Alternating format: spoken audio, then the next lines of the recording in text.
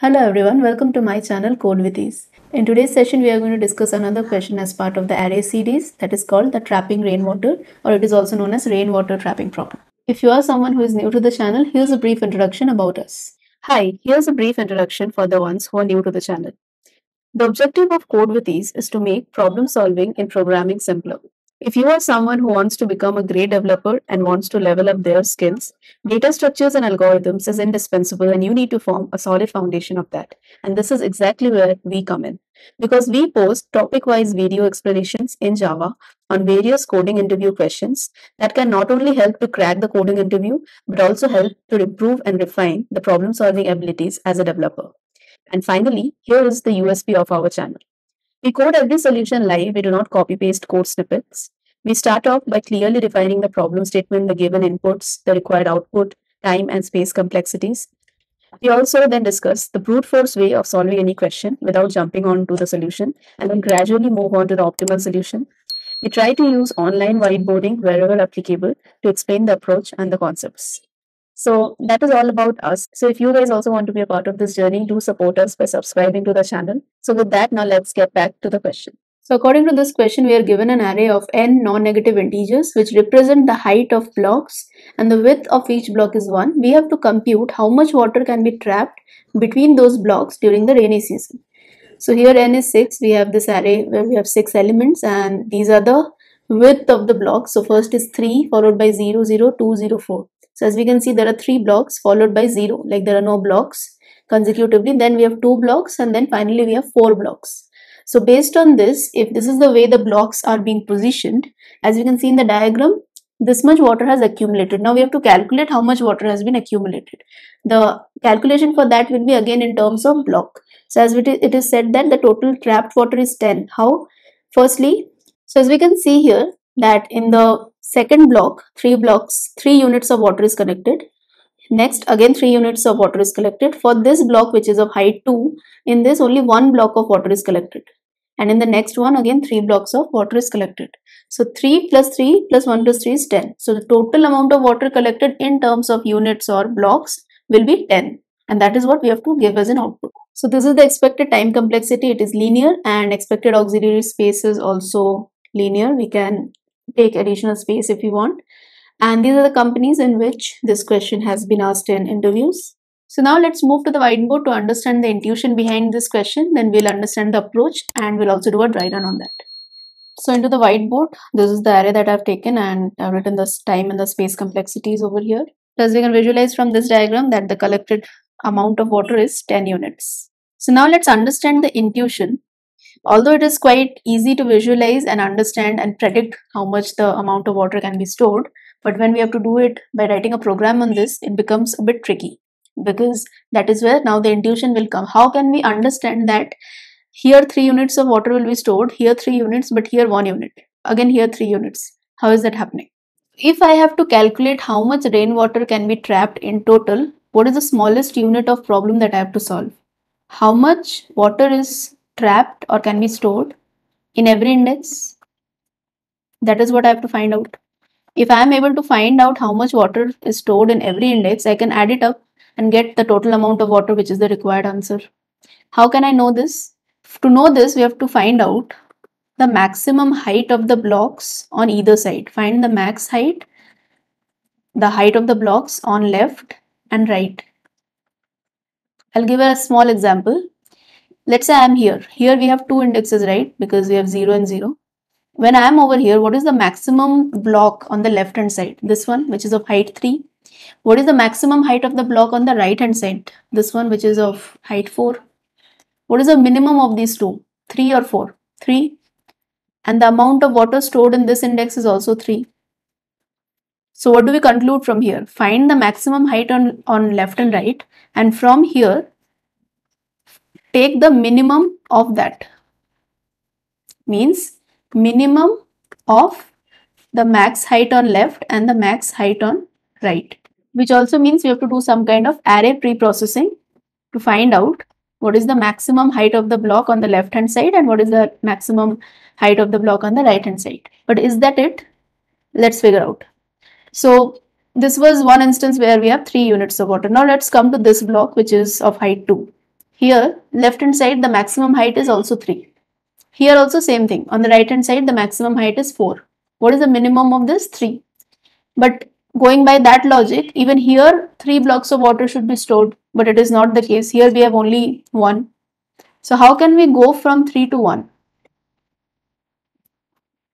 If you do minus 2. So what is 2 here? The height of the existing block means the height of the block at this current index. So from that, what can we conclude? That if we are able to find the minimum of the maximum height of left and right, from that, if we can minus the current value, the current index's height, then we can get the required water stored in every index. That is what we can deduce from this. This is the formula. Max height of left, max height of right, take both and find the min of that, and minus that with the current index, whatever the height is. If it is 0, then minus 0, or anything, any number, whatever it is. And in that way, if you are able to get the required water stored at every index, add up all the individual units of water by doing a traversal of the array, add up all individual units of water collected, and that is going to give us the answer. So if we just do a quick dry run from here the maximum height again is 3 and 4, minimum is 3, 3 minus 0 is 3, so that's why we got 3. Same thing applies for this third index also. For this we just calculated that 3 minus 2 will give us 1. In this case again it is 0, so 3 minus 0 is going to give 3 units. So if we add all of these is when we are going to get 10. So with that, now let's write the code for this. So now we'll start with the code changes. So since the return type is long, so we'll first store this as long only, the potential answer for this. And then we'll start with the array pre-process. So we'll create 2 temporary arrays. We'll call one of them as the left array. The first element of this left array is going to be the first element of the ARR. So we are going to initialize that. And now we will start with the traversal. So we'll start from the first index I equal to 1, I less than n, I plus plus. So the element that is going to be stored at the ith index of the left array is going to be a max of the current element, that is ARR of I, and the initial element which is already stored in the left array, which is I minus 1th element, just the immediate previous element. If the current element is greater than the immediate previous element, means the current element becomes the current max. It will discard, because what we are doing is starting from left side, we are initializing at every index of this left array. We are initializing at every index what is the maximum block, what is the maximum height of the block so far. Initially it is 3, but when we reach here, now the maximum becomes 4. So that is what we are trying to do over here. And the same thing we are going to do for the right array pre-processing. In case of right array also, since we are starting from behind, the last most element is going to be the last element itself. So right of n minus 1, because n is the length of the array, so n minus 1th index, n minus 1th index is going to be the last element. So that is going to be the last index of the ARR, which is again n minus 1. And from here now we are going to start the traversal from n minus 2th index. Here also math.max of ARR of I and right of I plus 1. So instead of starting from the last element, we are starting from the second last element, and we are checking whether the current element is greater or the element which is already stored, the immediate rightmost next element, if that is greater. And in this way, we are trying to do the array pre-processing for figuring out what is the maximum height of the left, from the left what is the maximum height of a block, and from the right what is the maximum height of a block. Now what we have to do, once we have this, now we have to do a plain array traversal of this ARR. And now we have to start calculating the amount of water which is trapped at every index. So for that, as we discussed the formula like we derived, so this is going to be answer, in which we are going to keep on adding whatever we have acquired. So we'll do math dot min of the element on the left subarray, that is left of I, because this left array at every position would have stored the correct element, which is the maximum element, left of I and right of I. We get the minimum of it, and then we minus that with the current element, that is ARR of I. So I'll put this inside. Find out the minimum of either of the sides, and then minus the value of the current element. or the height of the current element. And finally, we can return the answer. So answer will now contain the total water that has been trapped, this entire blue section. We'll compile this.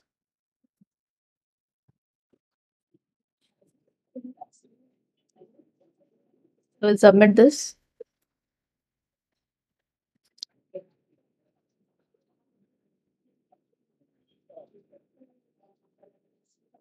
So that's all about this question, the rainwater trapping problem. It's a commonly asked question and a bit tricky, but this is basically not requiring any algorithm, any fancy algorithm as such. It's basic plain application of the loops concept and array pre-processing concept.